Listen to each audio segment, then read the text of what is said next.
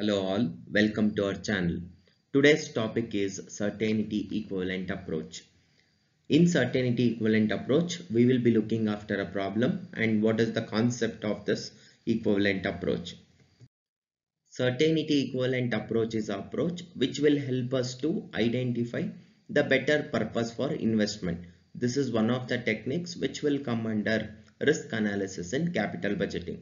Then what is certainty equivalent? The term itself says it is certainty equivalent.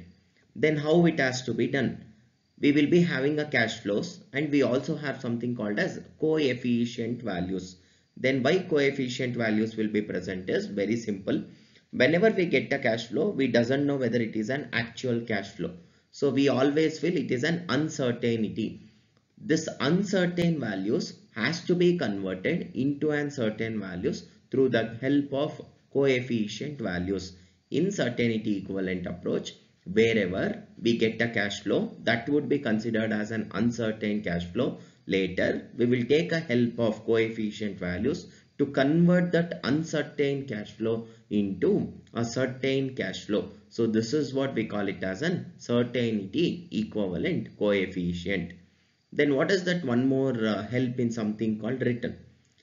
Here there is something called guaranteed return because this will take an better chance of a good return instead of an uncertain return, because the rule itself said now by using coefficient values we have converted the uncertain into certainty. As we have already converted into certainty, so here we can at least look for a guaranteed return in the projects whichever we are taking for. When coming to the decision rule, whichever is positive, that is when we go for two different kind of investments or whenever we go for two different kind of projects, whichever project is positive, whichever project is more than one, so that would be considered for selection of a particular project. So this is what the theory of certainty equivalent approach in brief says. So now we will look into the problem and understand much about certainty equivalent approach. How this certainty equivalent approach will help us. Two projects X and Y each are costing an investment of rupees 50,000. What is this rupees 50,000? It is an initial investment or an original investment which is given in the problem. The expected cash inflows and the certainty coefficient are as under. The risk-free cutoff rate is 10%. Suggest the project to be preferred. So we have been given with the information of 3 years. There are totally two projects. One is project X and as well as project Y. So as we looked in the theory said the uncertain cash flows has to be converted into an certain cash flows through what is that through? It is something through coefficient values. So here they have been given with cash flows. We are also being given with coefficient values. So let us look for a solution. In this particular solution of case 1 says calculation of net present value using certainty equivalent approach for project X. So totally we had two projects. So we are calculating for project X. So first we have to take down the years. Then we have to write down the cash flows. Then we have to write coefficient which is given in the question. So why we are doing all this is to identify the certain cash flows through the uncertain one, or through something called as coefficient. We are trying to convert the cash flow into the new cash flow. How we are doing? So we have 30,000 into 0.8 will give us 24,000. 40,000 into 0.7 will give us 28,000. 45,000 into 0.9 will give us 40,500. So these are the new cash flows which we have found. Later in the question they had given that there is a discount factor of 10%. So in the previous sums we had identified how we have to do.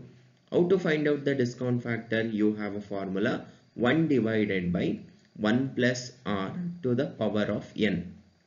It is 10%.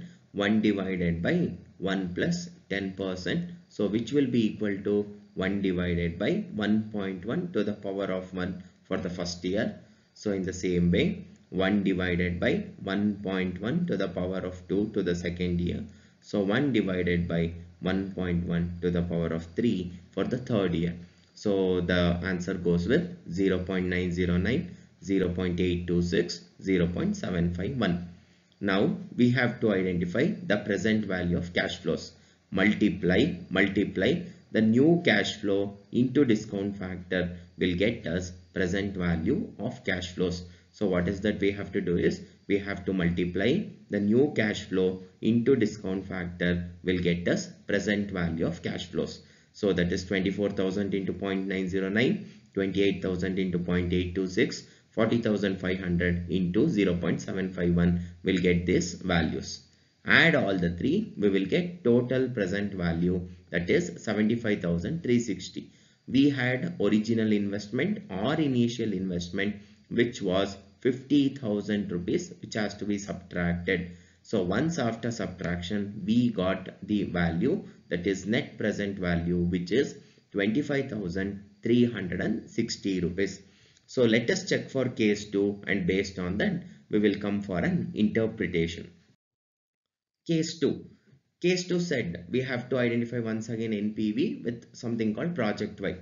Already we know year cash flow coefficient which would be taken here. So now we have to identify the new cash flow. How to do that, sir?